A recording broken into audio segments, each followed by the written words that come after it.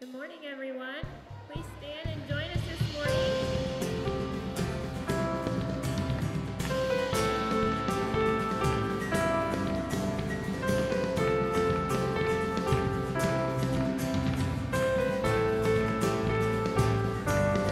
Reaching out to welcome you, God. Fill this place again with your song. Flood our thoughts with wonder and awe. Give us a greater glimpse of an ever-changing God. To all we want and all we need is found in you, found in you, Jesus. Every victory is found in you, found in you.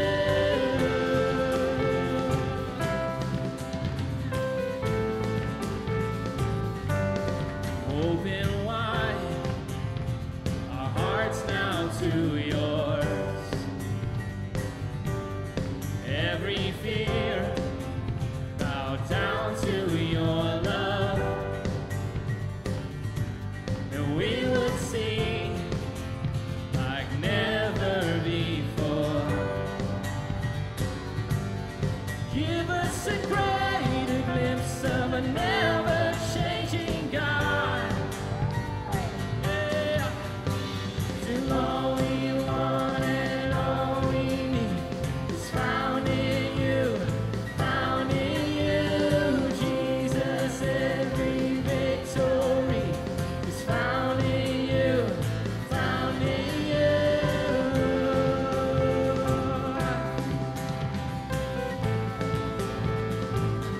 In your presence, and in your presence, there is freedom. In your presence, we are made whole. Yes, we are. In your presence, there is freedom. Yeah. And in your presence, we are made whole.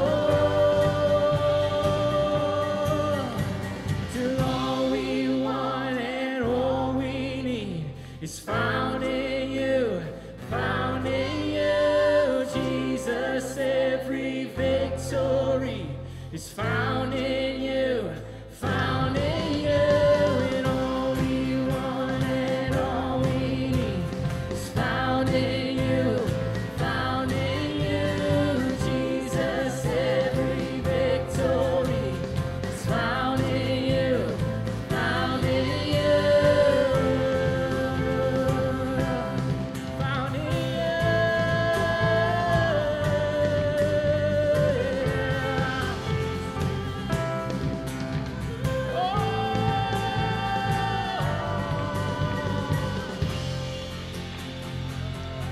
We lift up a shout of praise. You are the Lord.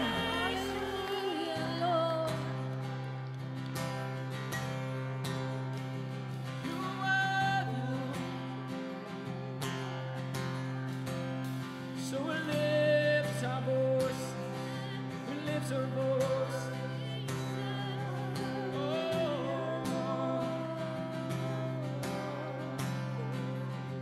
I'll raise a hallelujah in the presence of my enemies. I'll raise a hallelujah louder than the unbelief. I'll raise a hallelujah. Let faith bear the melody. I'll raise a hallelujah. My Savior won the fight for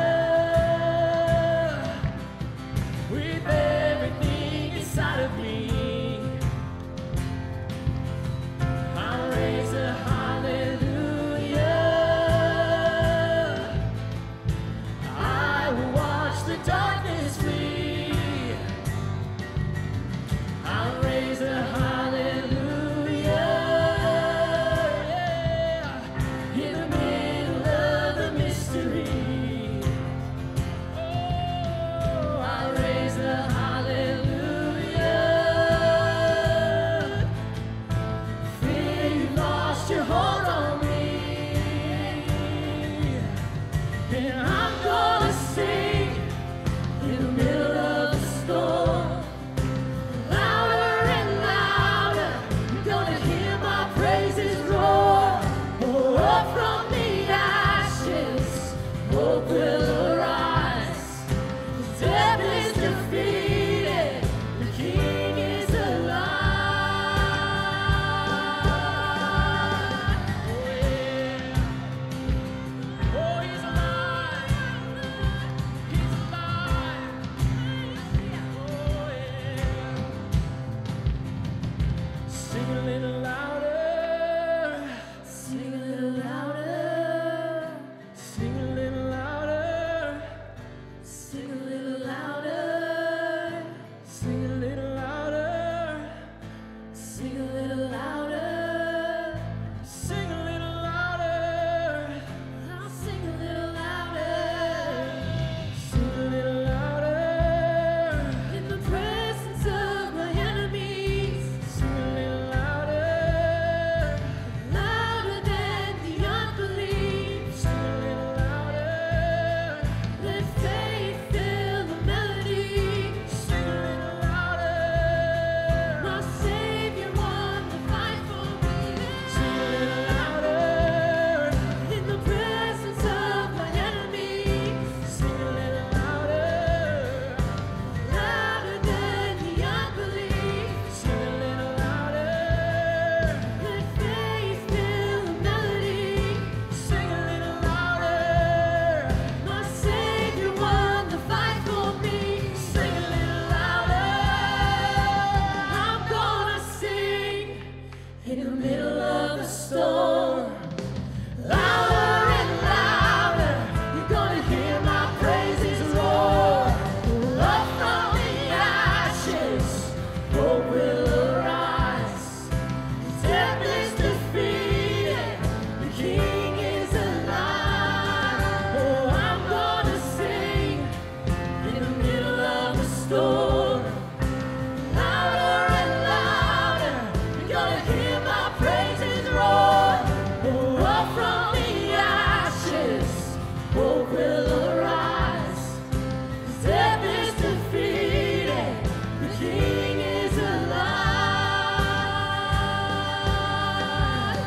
I'll raise a hallelujah.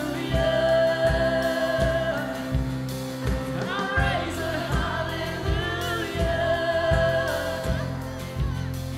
I'll raise a hallelujah. I'll raise a hallelujah.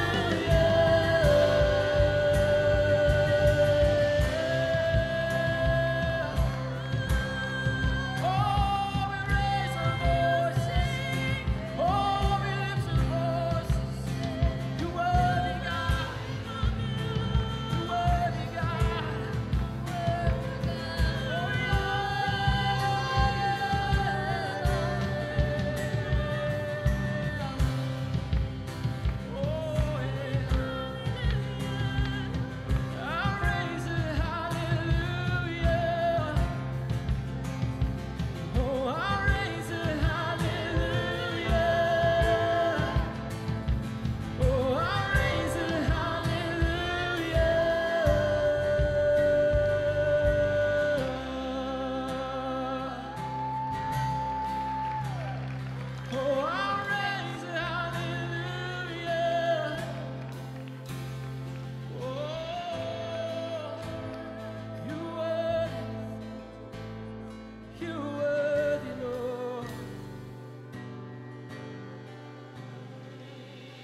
I'm gonna sing in the middle of the storm. Louder and louder, you're gonna hear my praises roar. Oh, up from the ashes, hope will arise. Death is defeated, the King is alive. Let's sing that again, raise your voices. I'm gonna sing in the middle of the storm. Louder and louder, you're gonna hear my praises roar. Oh, up from the ashes, hope will arise. defeated. The King is alive.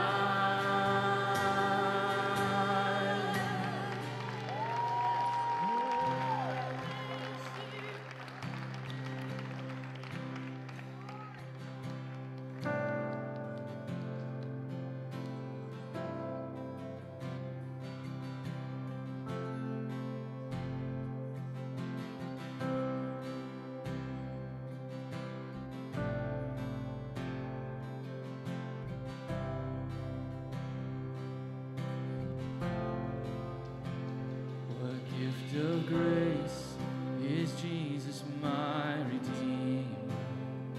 There is no more for heaven now to give. He is my joy, my righteousness and freedom, my steadfast love, my deep and boundless peace. To this I hold. My hope is only Jesus, for my life is wholly bound to His. Oh, how strange and divine, I can sing, all is mine, yet not I, but through Christ in me.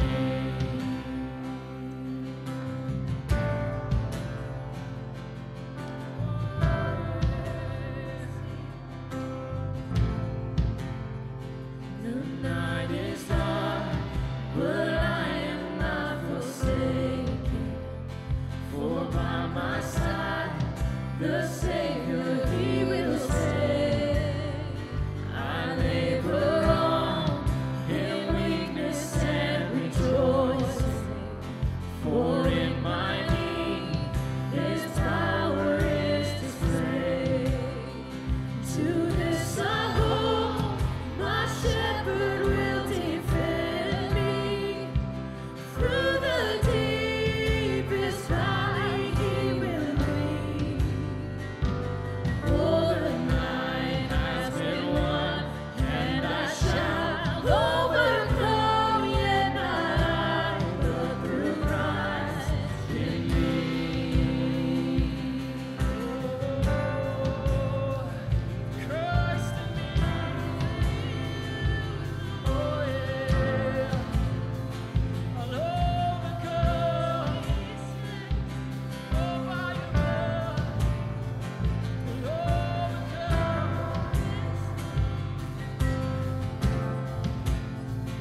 No fate I dread, I know I am forgiven. The future sure, the price it has been paid.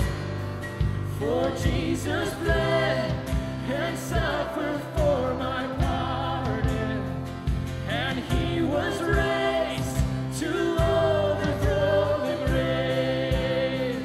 To this I hold, my sin has been defeated. Jesus now and ever is my peace. Oh, the chains are released, I can sing, I am free, yet not I, but through Christ in me.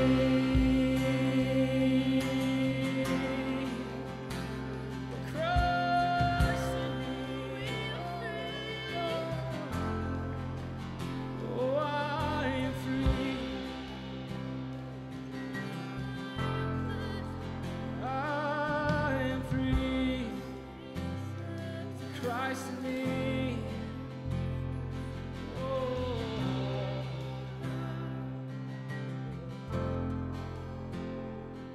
Yeah.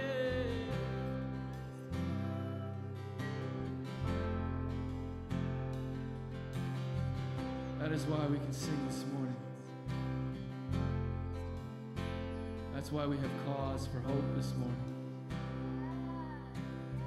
That's why we have cause for joy this morning. Not because of anything that we've done, not because of anything that we could do, but because of the work of Jesus Christ. That is our confidence. That is our anchor. is the unfailing work of Jesus Christ.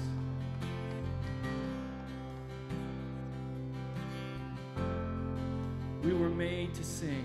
We were made to worship. We were made to lift our voices. That is why we are here, to praise the Lord with all that we have. I was made for adoration.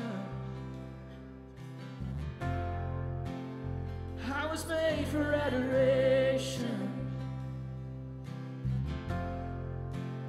I was made for adoration.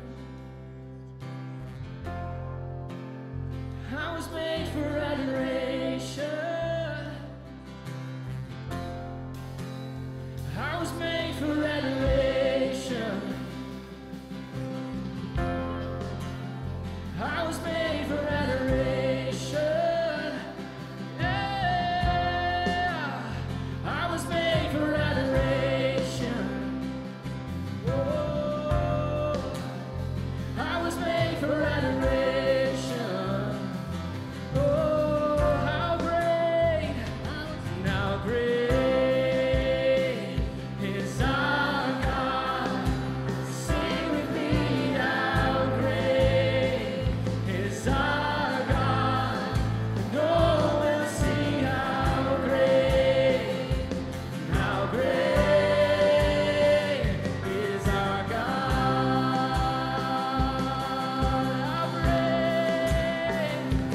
How great is our God. Sing with me, how great is our God. And oh, we'll see how great is our God.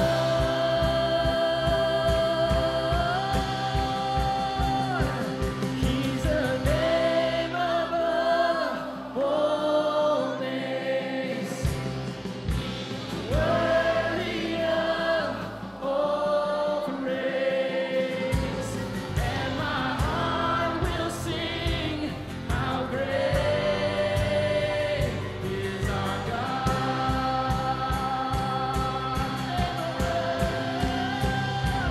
He's the name above all names. You are worthy of all praise. And my heart will sing, how great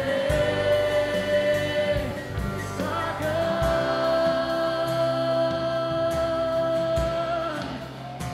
Oh, how great.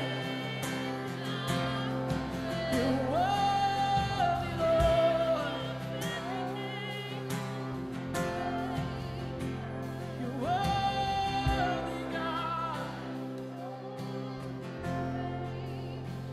With every breath, I long to follow Jesus, for He has said that He will bring me home.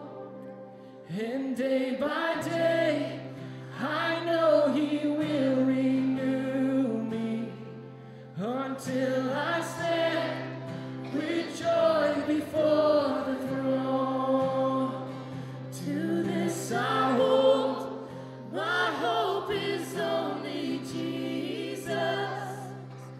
All the glory and more to Him.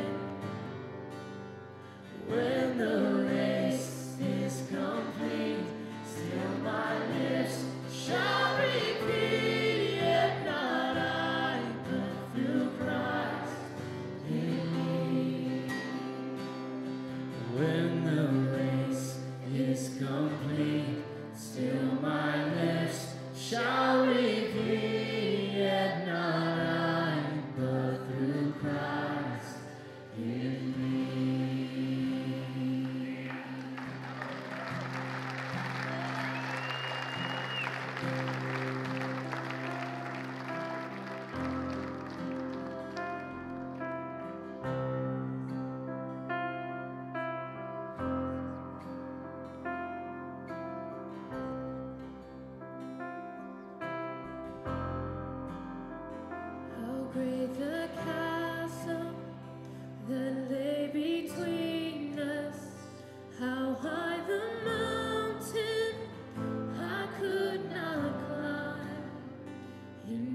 desperation, I turned to heaven and spoke your name into the night.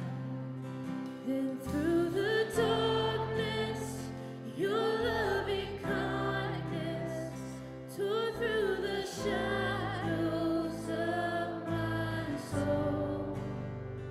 The work is finished, the end is written. Jesus Christ, my living hope. Who could imagine so great a mercy? What heart could fathom such boundless grace?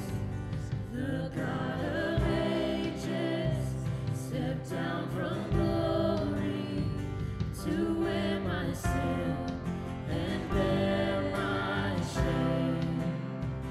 The cross has spoken, I am forgiven.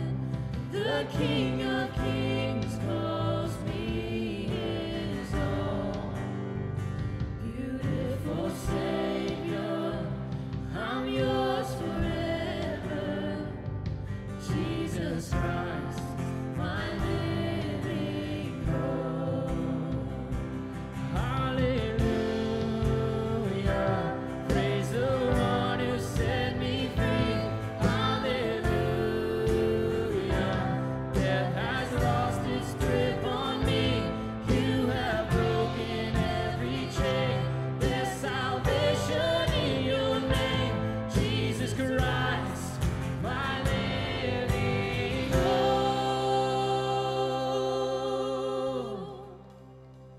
Then came the morning that sealed the promise.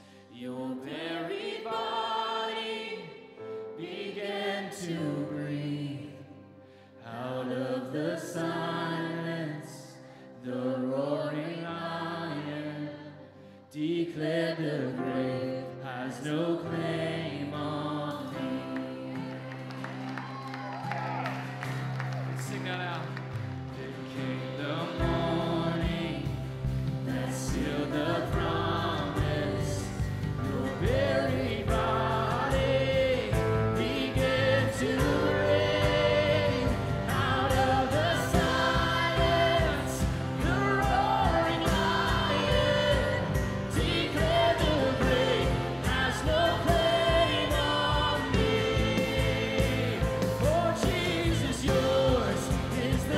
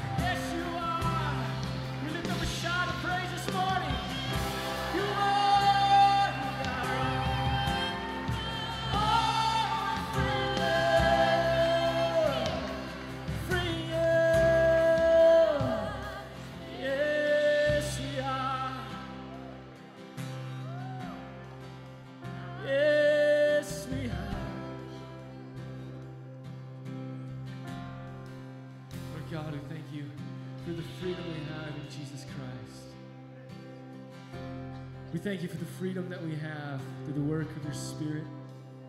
Lord God, we thank you for the freedom that we have in you, Lord God. We thank you for the freedom from sin and death, from the shame that once ensnared us, Lord God. May our lives, may our freedom from sin be used for your glory, Lord God. That is what it is all about, Lord God. Your glory, Lord God. That is where we find our greatest joy, our greatest satisfaction, our wholeness, our peace, when you are lifted up and glorified, Lord God. So, Lord God, we pray that you would continue to lead us into worship, Lord God. Continue to lead us to offer our bodies as living sacrifices, holy and pleasing to you, Lord God. Not just in this moment, not just in this room, in this building, Lord God, but in every area of our lives, Lord God. Call your people deeper and deeper into worship, Lord God. Call this nation into worship, God. Call this world into worship, Lord God. Lead us in the way we pray. Have your way in this service, Lord. Come by the presence of your Spirit and do a great and mighty work in us. It's in the name of Jesus that we pray. And all God's people said, amen. You can go ahead and greet one another.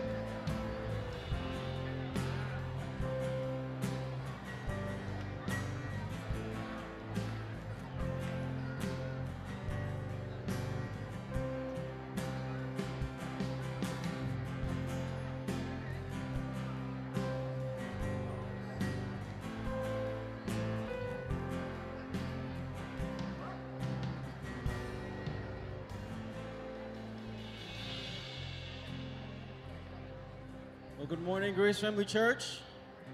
It is so good to see everybody greeting and hugging, greeting one another. My name is Lawrence. I am the Director of Young Adults, and good morning, Director of Young Adults and Technology.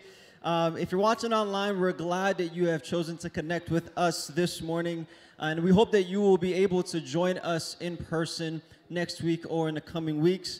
But I'm glad that you guys are here, that we're all here worshiping the Lord together. Amen.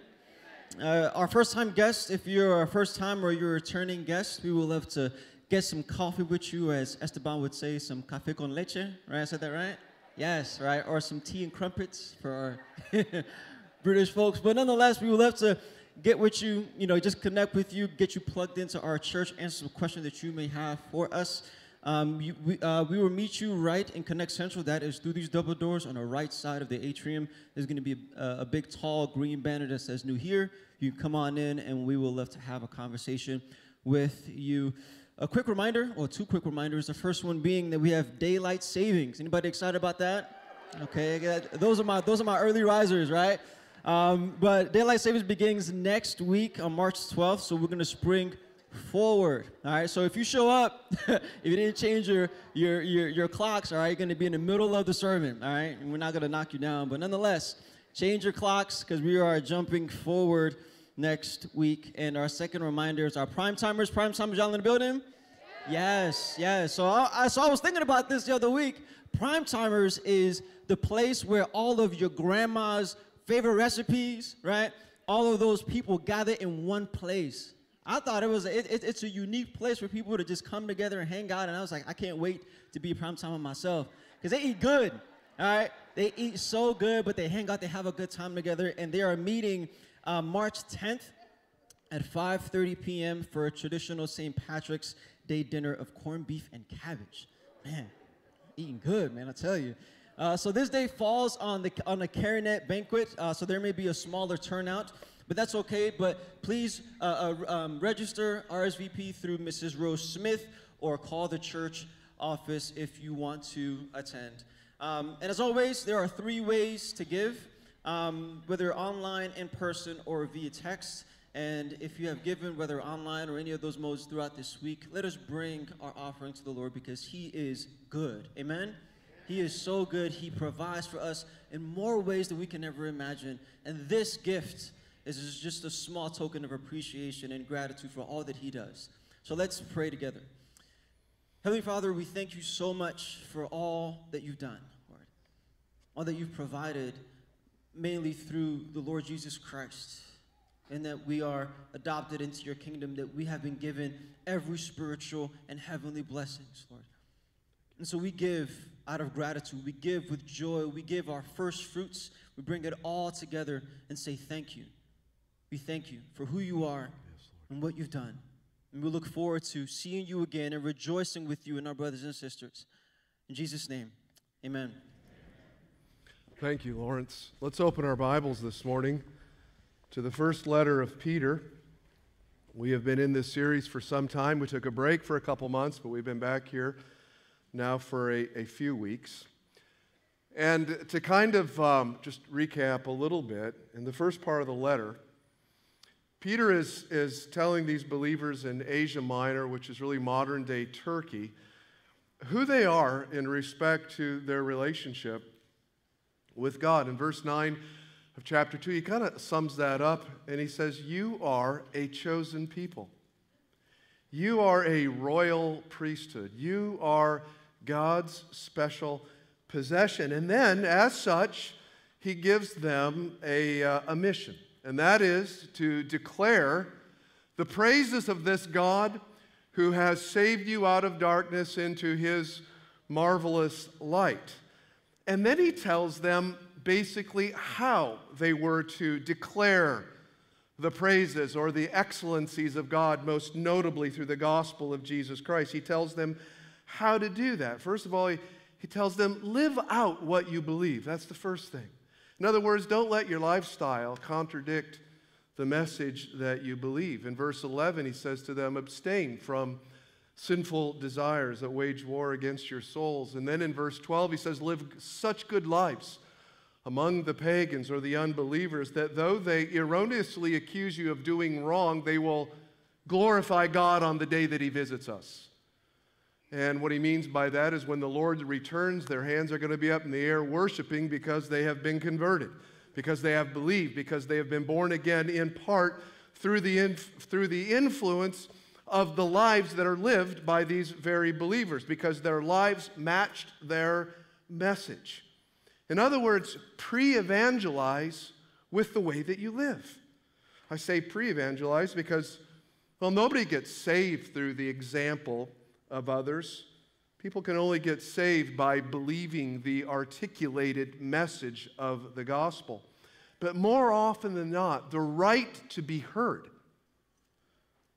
sharing that gospel requires a lifestyle that matches that gospel. And if your lifestyle does match the gospel, Peter goes on to say you may be accused of doing wrong, verse 12. In verse 19 and 20, you may experience unjust suffering for doing good, but you'll eventually earn the ears of the unbelievers in your life. You will earn the right for them to listen to you and to consider the claims of Jesus. So live out the gospel that you believe. And then he tells them, do that particularly in the context of 3 relationships that were very key in the ancient Roman Greco world. The relationship between the inhabitants of a nation and the governing authority over them, the relationship between slaves and masters, and the relationship between wives and husbands. That basically runs from verse 13 of chapter 2 all the way through verse 7 of chapter 3. And so last week we took up the first relationship, the call for Christians to submit to human authority, particularly governing authority. And what we found out was this, is that basically the posture of Christians is to be not one of rebellion against authority, but submission to human authority, and that for the sake of Christ. Now, that does not mean that we should obey human authority when we are commanded to do something contrary to God's authority, to God's command. In that case, we submissively say, no, we have a higher authority, and we're going with Him.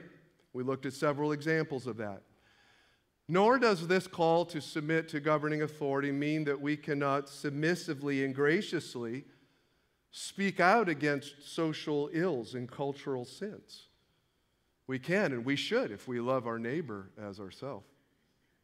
And furthermore, it does not mean that we should be uninvolved in politics, but rather that we should not trust in the political system to further the kingdom of God. But our overall posture, Peter says, is to be one of submission to human authority. And so to that end, he writes, and I want to read the entire passage this morning so we can gain the context which we will need for where we're going this morning. So again in verse 13, submit yourselves for the Lord's sake to every human authority, whether to the emperor as the supreme authority or to governors who are sent by him, to punish those who do wrong and to commend those who do right. For it is God's will that by doing good you should silence the ignorant talk of foolish people. Live as free people, but do not use your freedom as a cover-up for evil. Live as God's slaves. Show proper respect to everyone. Love the family of believers. Fear God. Honor the emperor. Slaves, in reverent fear of God, submit yourselves to your masters, not only to those who are good and considerate, but also to those who are harsh. For it is commendable if someone bears up under the pain of unjust suffering because they are conscious of God. But how is it to your credit if you receive a beating for doing wrong and endure it? But if you suffer for doing good and endure it, this is commendable before God. To this you were called, because Christ suffered for you, leaving you an example that you should follow in his steps. He committed no sin, and no deceit was found in his mouth. When they hurled their insults at him, he did not retaliate. When he suffered, he made no threats. Instead, he entrusted himself to him who judges justly. He himself bore our sins in his body on the cross, so that we might die to sins and live for righteousness. By his wounds you have been healed. For you were like sheep going astray, but now you have returned to the shepherd and overseer of your souls. Wives, in the same way, for the Lord's sake, submit yourselves to your own husbands, so that if any of them do not believe the word, they may be won over without words by the behavior of their wives, when they see the purity and reverence of your life. So, what we have here are three relationships in which believers are called to live out the chief value of Christianity, and that is humility. Common to all three of these relationships is the command to do good by submitting to human authority, even though at times it may produce unjust suffering. The three verses in question, or at point here, are this. Verse 13, submit yourselves for the Lord's sake to every human authority. Verse 18, slaves in reverent fear of God, submit yourself to your masters. And verse 1 of chapter 3, wives, submit yourselves to your own husbands. And then inserted within these three sections is another section, a fourth, the ultimate example of submitting, by Jesus Christ, who perfectly submitted to God, submitted to human authority, and also submitted to unjust human authority. Now, when Peter says, submit yourselves to every human authority, slaves, submit yourself to your masters, and wives, submit yourself to your husbands, most postmodern people just go AWOL. I mean, to them, these verses validate oppressive governing regimes. They condone slavery, and they uphold misogyny. And they think this way in part because they lack both the theological and the historical context to understand these verses. They are much like the Romans we talked about last week, who accused first century Christians of cannibalism because they partook of the Lord's table. They took the bread and the juice, and so they called them cannibals because of that. Why? Because they didn't understand the theological context of it all, nor did they want to. Furthermore, the ancients or the moderns refuse to understand that God does not always solve problems created by human sin the way we think He should. History shows that in the first century, Christian women enjoyed a much higher status within the Christian subculture than pagan women did throughout the world, where they, for the most part, were treated horribly. History demonstrates that slavery came to an end early within the Christian subculture because of the message of the gospel. See, Christianity did not seek to change the status of women or slaves by protesting or by rebelling against the established authorities, but rather by changing the status of women and slaves within the Christian community itself. And this caused Christianity to flourish among those two groups and led to a great growth in the church, where the church became a dominant force in culture, which in turn then affected everyone's attitude towards women and towards slaves. It led to changes throughout the entire world. Now, most believers can come to understand the wisdom of citizens submitting to governing authority and wives submitting to their own husbands. But the call for slaves in the ancient world to submit to their masters is troubling. Some translations have even tried to soften this a bit by translating slave in verse 18 as household servants. And that's not a bad translation, I may add, because the Greek word here is not the normal word for slave, which is doulos, nor is it the word for servant, diakonos, but it is the word for household servant, oiketes. But it turns out, really, that there's really not a lot of difference between these three words. They were used interchangeably in Greek culture. Doulos emphasized the nature of a slave. Diakonos emphasized the function, serving. And oiketes emphasized the location where that serving was done, mostly in household. So any way you slice this is talking about slavery, not just serving. And so obviously a lot of pastors, they sidestep this passage. And they kind of present over simplistic explanations and quickly move on to applying the slave-master relationship to the more modern employee-employer relationship that we have today. And while that is a proper application, it really doesn't fully deal with the issue of what these verses say about slavery, which is what I will humbly attempt to do this morning. But that will not allow me the time to make the application to the employer-employee relationship. And that's a very important one in your Christian witness. Your work, how you work, your attitude towards your employer, everything about the way that you work speaks volumes about how deeply you believe the gospel. But that's a sermon for another day. So my approach to this passage this morning is going to be first to look at some historical background, because it's really required here in order to properly understand this, and also some theological background to provide some context. And then after that, what we're going to discover is that these verses and others like them in the New Testament really became the spark that lit the fire that ultimately ended historical slavery and elevated the status of women through what I'd like to call the submissive subversion of believers in Jesus Christ. Submissive subversion. Christianity didn't change the world like a tidal wave coming up against things. It eroded sinful structures in society from underneath. And we'll see that as we go through the passage this morning. So, a little history first. In the ancient world, people were enslaved primarily for 4 reasons. They were prisoners of war, number 1, or number 2, they were being punished for a crime. Number 3, they inherited the status from their parents, or number 4, they actually put themselves into slavery because of poverty, or they were trying to pay off a debt.